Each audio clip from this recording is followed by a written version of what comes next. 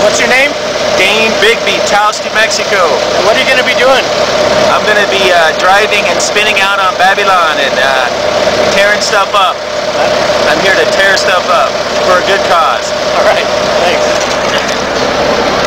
Anyway, it's not censorship, Rick. I mean, I have no problems with the content of these DVDs. And in reality, I'm not destroying them. I put them in boxes. I'll keep them off my shelves. If Fox decides to go ahead and pull the OJ thing, those DVDs will go back on the shelves and be made available to my customers. If not, I'll probably end up giving them to some youth organization. The Simpsons are huge with kids, but I'm not going to throw them away.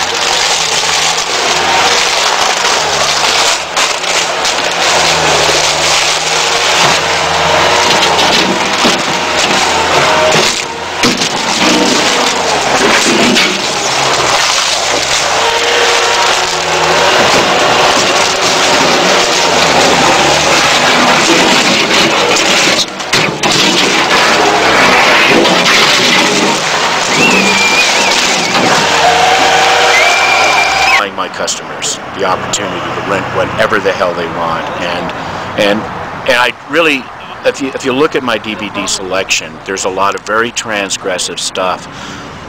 You know, I draw the line at basically pedophilia and snuff films. Otherwise, I don't tell my customers what they can see. Right. I even have problems with the fact that I do sell high times here because, as you may know, I have a real problem with kids smoking dope in this town. On the other hand, should I deny an adult who wants a copy of High Times the opportunity to get it? This is not easy for me to pull art, entertainment off my shelves. You've been saying in different ways in the last couple of days that you stand to lose a lot of money, but under this revised plan, are you still going to be losing out a lot of money? I'll be losing the rentals. Okay. Yeah. Figure, we'll find out in a minute when I pull them all out here. Figure I'm losing the revenue on 200 or 300 discs. That Push them in.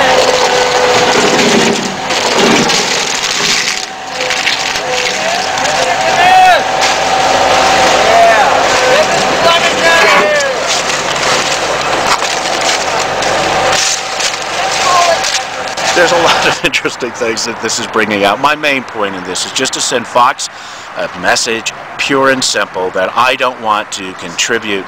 Well, I have to say, I've already bought the products from them. You know what I mean? They've already got my money. Right. So the crux. But I will not buy any more of their products. The crux of the matter is the OJ thing. OJ. What's your opinion on that?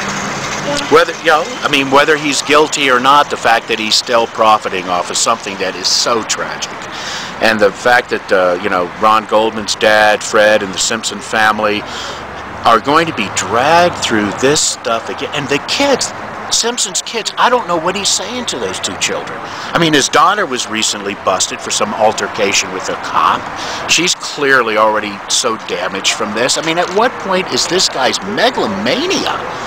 You know, I mean, and the irony of it is that when he was acquitted, I thought he was innocent, and I thought it was a racist, I thought it was a black guy getting a bum rap. Now I really think he did it.